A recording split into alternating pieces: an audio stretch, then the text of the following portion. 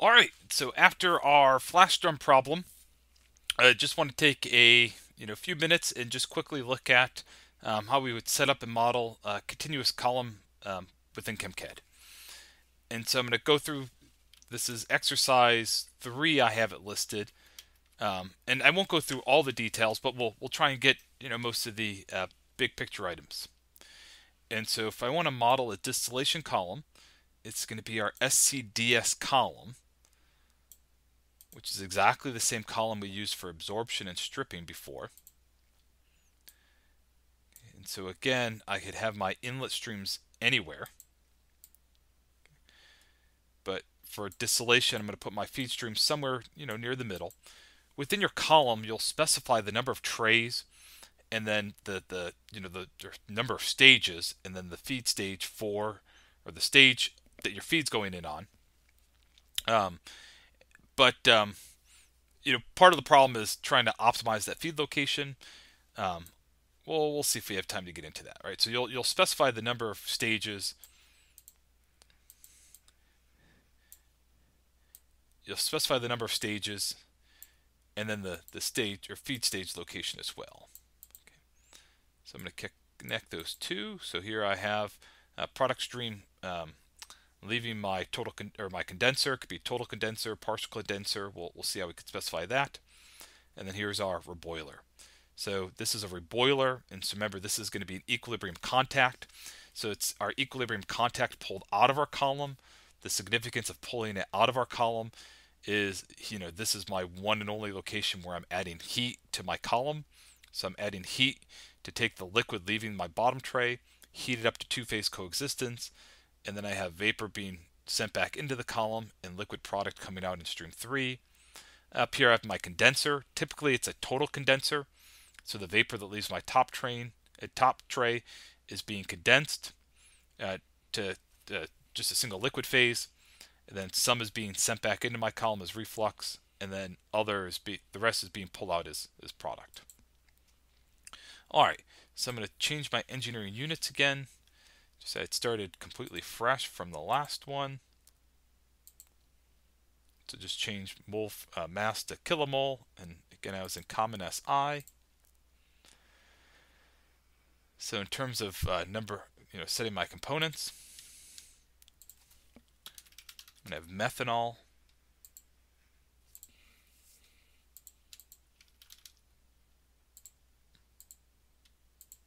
water. So it'll recommend the NRTL model again, which is great. Our feed, I think it was the same. It's 100 kilomoles per hour, 55 mole percent methanol, 45% water, and saturated liquid at 1 bar. Okay, so in terms of mole percents, 55% methanol, 45% water, and a saturated liquid at 1 bar, so specify pressure of 1 bar, a vapor fraction of 0, total flow rate's 100 kilomoles per hour, then I'll flash it. So the temperature is 71.2154 degrees C. Okay. All right, so then initially for my column, we're going to have a total condenser, given the reflux ratio, a partial reboiler with the reflux ratio, and then we're told the column has 10 trays. Note that this is 10 trays plus a partial reboiler and total condenser, which gives 12 stages, right? So in the CHEMCAD lingo, we'll specify 12 stages, which corresponds to 10 trays, and then we'll have a partial reboiler and total condenser. Our partial reboiler counts as an equilibrium contact, so technically we have 11 equilibrium contacts, and then our total condenser. Okay. And and again, partial reboiler, that's the only place where heat's being added, and then condenser, that's the only place where heat's being removed. Okay. So I won't specify a top pressure, so it'll just be assumed to operate at the pressure of my feed.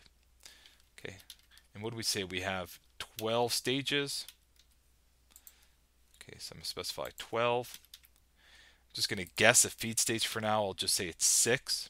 And we could play around with that, right? What I would do is I would vary the feed stage to try and increase the mole frac of, say, component Y, or my most volatile component Y in my I would try and increase the concentration of my most volatile component in my distillate up here, right? So it'd be Y coming out the top stage, then it's sent to my condenser. So the composition of this liquid is the same as the composition of my vapor, right, leaving that top tray. Okay. But all right, so I'm just going to set the feed stage as 6 for now.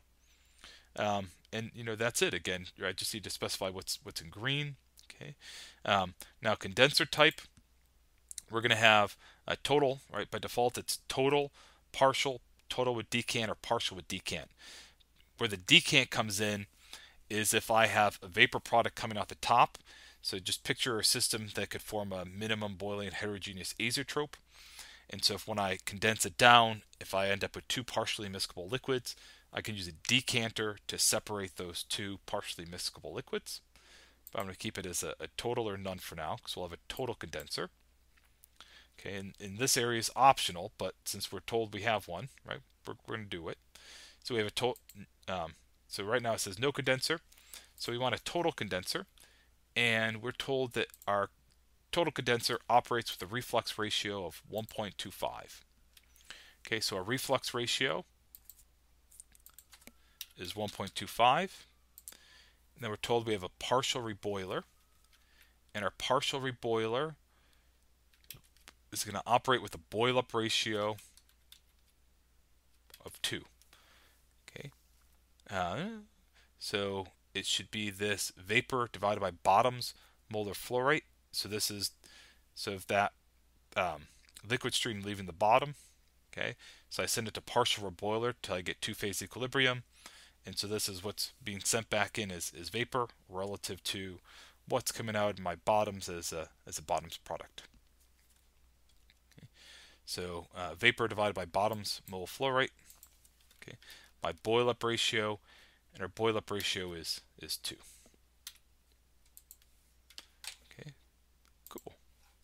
And so if I click OK, and I run it, okay, it runs.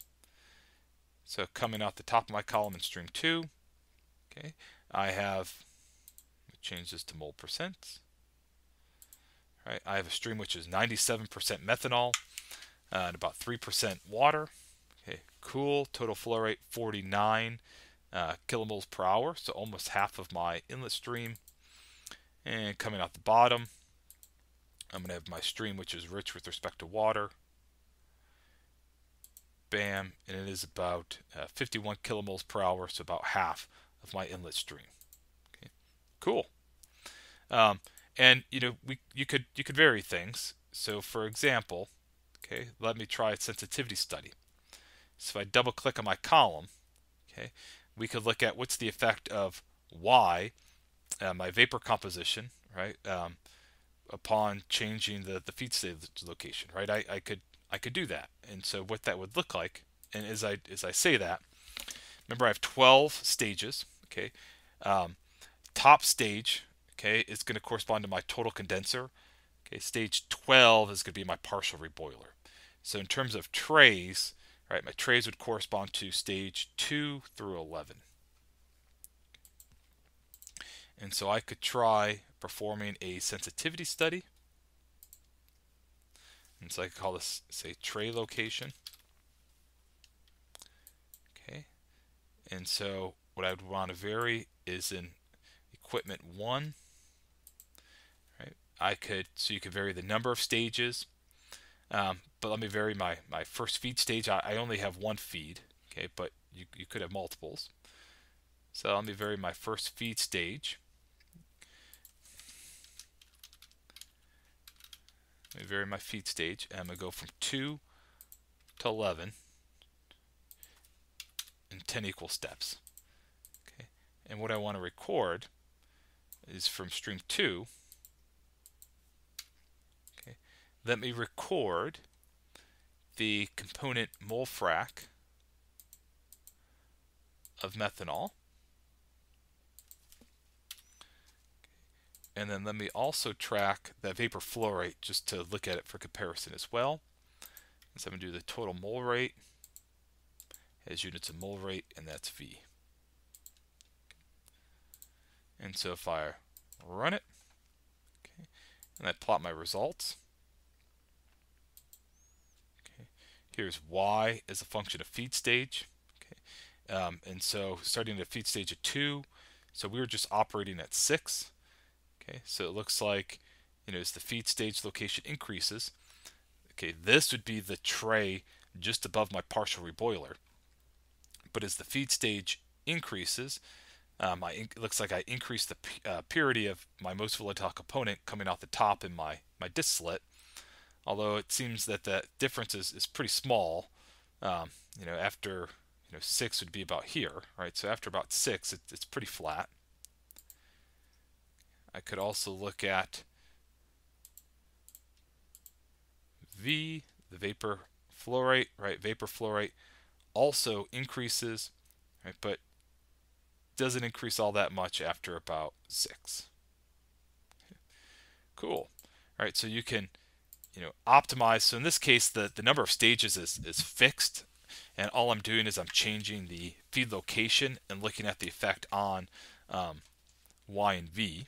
Okay, but again, that's pretty cool. I can look at the effect of V, my vapor flow rate. Right, this isn't a huge range. It's going from 48 to 49. Okay. And then this is changing the purity of my most volatile component coming out the top. Okay. So that's pretty cool. Okay. That's in a sensitivity study. The other thing I can play with is if I come back up to my specifications. Okay, in this version I set the reflux ratio as 1.25. Okay, and my boil up ratio is 2. And with that reflux ratio and boil up ratio coming off the top, right, I have 97% methanol. Okay. Well, so if I click on my column, okay, under specifications, instead of specifying a reflux ratio, okay, what I can do is I can say, hey, solve for the reflux ratio for which I would get a methanol mole frac of 0.98 out the top, right? And how we would do that is adjust so down here, optional tray specification, adjust the specification for. Okay, now remember, stage 1, right, is my condenser, and they have it labeled as condenser. Stage 12, stage N, would be my reboiler. But I can say, okay, let's set. I want to adjust the specification for the condenser until tray 0 or distillate, until the distillate, so product coming off the top. And I want to do component mole frac of methanol is equal to 0.98. So let's see if we can vary. So it's just the specification for the condenser, which is the reflux ratio. So let's adjust the the reflux ratio until my distillate product has a mole frac of 0.98. And so if I do that and I run, okay, it uses that initial reflux ratio of 1.25 as an initial starting guess. Okay, then it changes it, right? It solves for the value to hit that target specification. Okay, at which point then it's locked in. Now you could do the same thing with the bottoms. So I could say adjust the specifications for the reboiler, okay, until, okay, you can specify a specific tray, but I'll keep till I have a distillate, and let's look for a mole frac of 0.99. Right. So can I adjust the distillate or the boil up ratio until I can increase the purity of methanol coming out the top? Okay, and it's going to start with the initial guess of 0.2. And so if I run it, okay, this one's churning a little. Ah, it didn't converge. Okay, so let's try something else. What I'm going to try is, let me put this back to 1.25. I'm going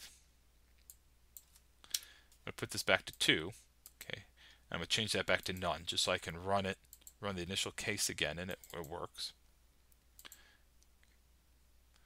And I'm going to do our initial case. Okay, but I'm going to change the boil up ratio for a boiler until I have 0.98 mole fracs methanol coming out the top. Oh, it still doesn't work, right? So it looks like just varying the boil up ratio isn't going to cut it in this case. Okay, let me try 0.95. Let me actually try going the opposite way. Doesn't like it. So I take it back. So me just playing around with the reboiler duty at the present moment isn't doing a good job. Okay, so let me make that back 2. Let's keep that 1.25, and I'll keep that as none. Okay, but that's just an example of, so in that other, you can use it to solve for operating conditions of my reboiler and or condenser and reboiler, to specify, say, a distillate or a tray composition. Okay.